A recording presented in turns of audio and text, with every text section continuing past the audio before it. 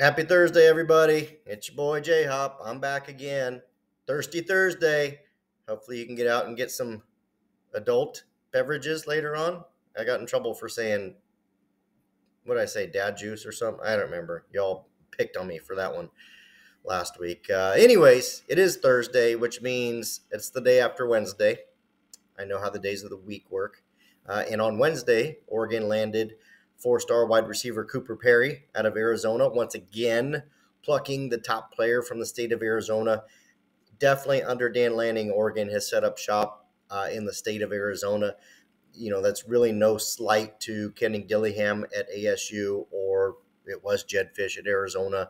But anyways, with those two programs, they're really just not, currently at the same level that Oregon is, and the Ducks have been able to take advantage of that in kind of like a really secret, state that actually ends up having some pretty good talent in it year in and year out. So you get a lot of retired NFL guys that, do retire and live in the Phoenix area, and there's some great schools like Saguaro and other dynamic schools there. So makes sense for the Ducks to poach, the guys like Cooper Perry.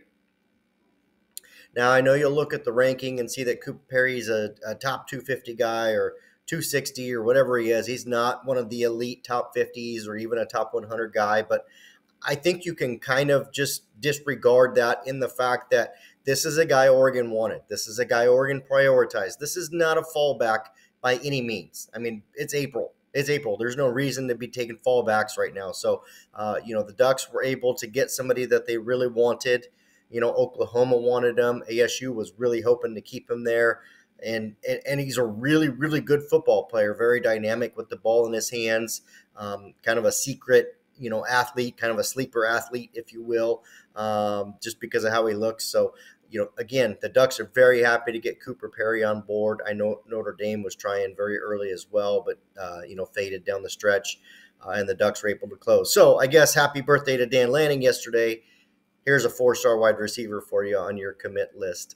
Outside of that, not a ton. I mean, the second biggest news. Again, I didn't do my sheet. I'm just riffing here. You guys are getting Jhop on a very little caffeine, just kind of starting the day. But the next biggest thing I would say is Cario Oquendo opting to hit the transfer portal from the Oregon men's basketball team.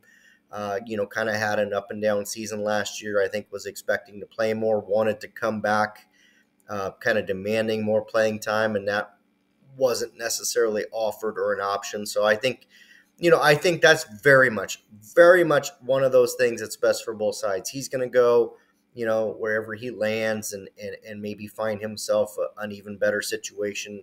And I think we can all really kind of say with what's in the transfer portal right now that, Dana Altman has no shortage of options there to fill that role, to fill that spot. So, again, no shot at Oquendo in any way. I think this is just a great move for both sides as far as that goes.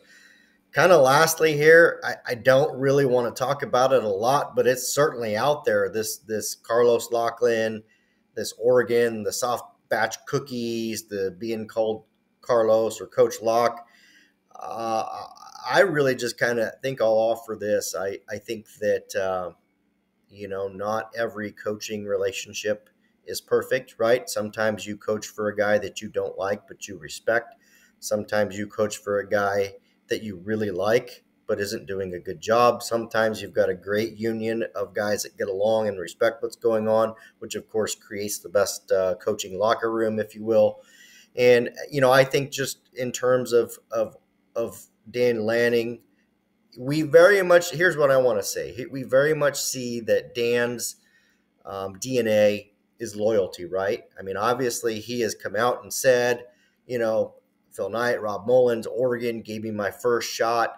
I'm gonna reward them with that and be loyal. And I'm not out here putting my name out here for other jobs, trying to get a raise every year, because that can really put a strain on any relationship, whether it's coach to coach or coach to athletic director, whatever the case might be.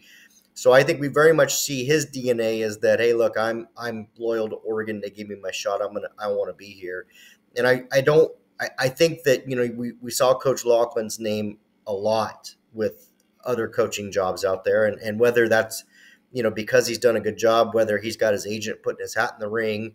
I think that maybe there was a little bit less of a loyalty there. And I think that those two different personalities didn't jive. I will say this: if you're Coach Lachlan, and maybe he watches this, I seriously doubt it. If you're trying to move up in the coaching ranks, if you're trying to continue to progress your career, I don't think he took a step back by going to Ohio State at all. It's a tremendous program. But I do think the after effects here, some of the stuff on social media, some of the stuff we saw in the press conference, is not a good look. It's not a good way to progress your career, because other coaches see that.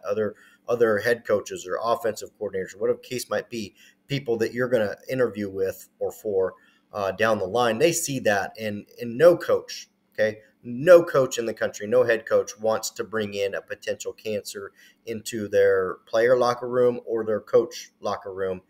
So hopefully, maybe this is the end of it. Maybe the drama's done. Maybe Coach Lachlan will learn a bit of a lesson there and move forward. I don't think these two have a major dislike for each other, but it certainly seems that some, feathers were ruffled, if you will. Pardon the pun. It was actually really good. I'm not going to lie.